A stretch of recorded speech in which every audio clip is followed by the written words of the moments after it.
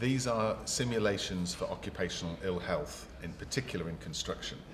So we have a number of typical construction ill health conditions. The two I have here today are vibration white finger, or hand-arm vibration, which is this one, and also dermatitis. We also have simulations for occupational asthma, for musculoskeletal disorders, problems with the lower back and the arms and shoulders and so forth. And we also have one for tinnitus, which affects hearing and hearing loss. So this is the vibration white finger, a tactile glove. It's quite tricky to put on because everything's very tight. For this particular simulation, because vibration white finger, as well as actually causing tingling and vibration, it also restricts the movement. So on the back of these fingers here are sort of spines which will actually restrict how much I can move my fingers. We've got vibrating pads in the fingers, which then, by operating the switch, you're not going to be able to feel this, but those fingers are now vibrating, and it's just very uncomfortable. We've been using them through the National Construction College, which is one of the main trainers of apprentices in construction. So we have a PhD student at the moment who is using the loose skins, we call them, Loughborough University skins, because they're sort of a bit like putting a skin on.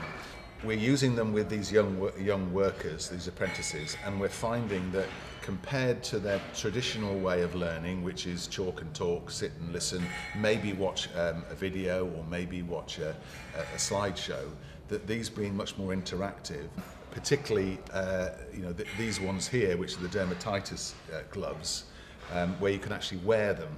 So we can get the young workers to put these on and have a laugh and chat and poke fun at each other. It's a way really of engaging them and helping them to understand, hopefully, to talk to the trainers, to talk to each other, and to say, hey, it's good fun for the moment, but what would it be like to have this condition permanently? Ill health is a big problem for construction. It's a problem in many industrial applications as well. And the reason it's a problem is that compared to safety, it doesn't happen straight away. So if you have a 17, 18, 21, 25-year-old worker, they probably think they're invincible, and they don't take seriously the warnings, and designers don't take seriously the warnings because occupational ill health happens slowly. These particular simulations developed from something that was done a number of years ago at Loughborough University, initially for the Ford Motor Company, which was a suit that young designers could wear such that they then felt old. So it sort of restricted their movement. There was a collar around the neck so that it was hard for them to turn. There were glasses that made it harder to see things.